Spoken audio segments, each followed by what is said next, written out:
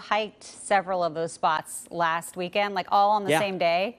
I pretty much, yes, I did kind of hit several of them. And I was like, oh, there's a good color spot, there's a good spot. So it made it easy to kind of come up with a good list. Yes, and your videos and TikToks and all the things, right? Yes, you know, along the way. always creating the content for folks at home who might be less fortunate to get out and about and enjoy the fall foliage that we're seeing here across the Pacific Northwest. But I got to tell you, it's really hard to take a bad photo here because we are just surrounded by so much beauty. And these are just a few of the sites I was able to spot just yesterday of the fall colors already starting to make their appearance known. But we don't see the peak fall foliage, at least for the I-5 corridor, until we get to the middle of October. That takes us all the way into about Halloween and then even bleeds over into the first and second week of November for some of us, as the cloud coverage makes it feel a little bit more like the fall season.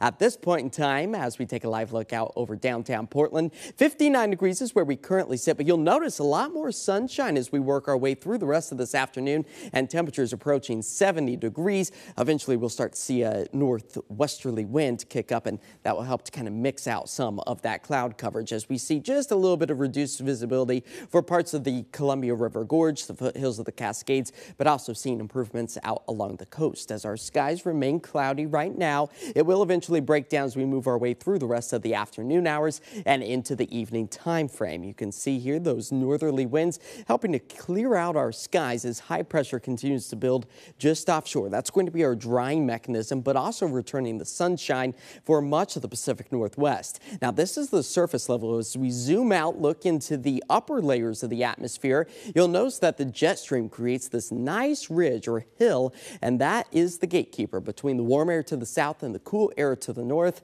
thus bringing back summer 2.0 just in time for the week's end. But as far as the 90-degree temperatures go, we have seen them in Portland as late as October 5th. That was back in 1980, but typically we see them come to a close on September 5th. So no 90s in the forecast here for the next several days for those summer lovers, but we do get back up into the 80s, well above what's normal this time of year, which is 70 degrees. Tomorrow we fall to 69 as that average. But comparing them with where our records currently stand, you'll notice Saturday, that's 83. Last set back in 2014, a forecasted high.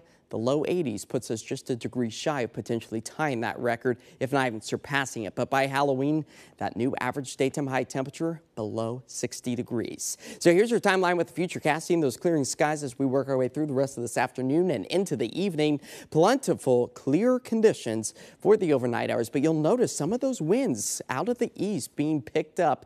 By the time we get into Thursday and Friday, that will help to increase our temperature as we roll our way into the week's end and also keep our skies dry and sunny. So for today, those clouds slowly breaking apart. We approach 70 degrees with a north wind at about 3 to 5 miles per hour. Tonight, mostly clear conditions, 55 for that overnight low. And our 7-day forecast does show the return of some sunshine Thursday, Friday. Wind gusts out of the east could near anywhere from 20 to 25 miles per hour as you go up in elevation, closer to about 30 to 35 miles per hour. Thus, the warmer temperatures roll us into Saturday.